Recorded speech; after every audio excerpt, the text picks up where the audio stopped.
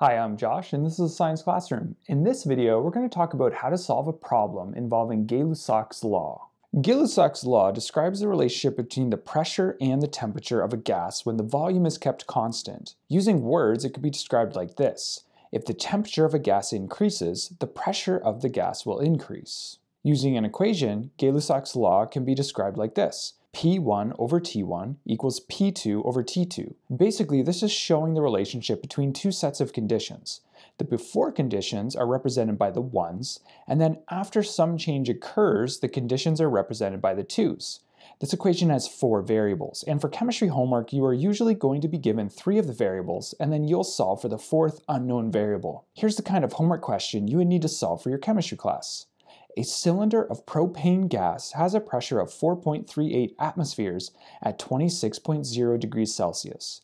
What is the pressure if the temperature is increased to 59.2 degrees Celsius? Before I start to solve a problem like this, I like to organize the information first. I'll use red to highlight what the question is asking me to solve for. It says, what is the pressure? I like to also write in the symbol from the equation so I can keep track of everything. So P2, because this is going to be the pressure when the conditions change. Next, I'm going to use green to highlight the given information. The starting conditions are given first. There are 4.38 atmospheres of gas.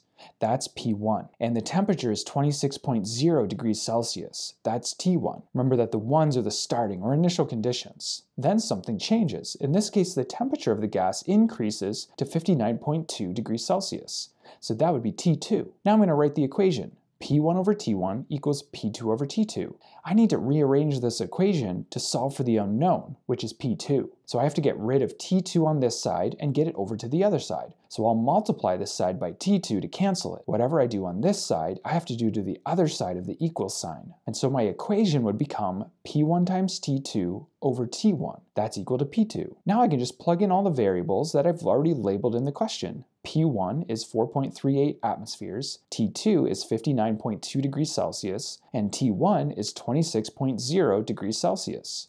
I'll plug all of this into my calculator. 4.38 times 59.2 divided by 26.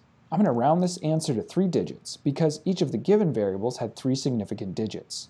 And so my answer is 9.97, and the unit is atmospheres because that's the unit used for pressure. Thanks for watching. If this video helped you out, please give it a like and subscribe to the channel.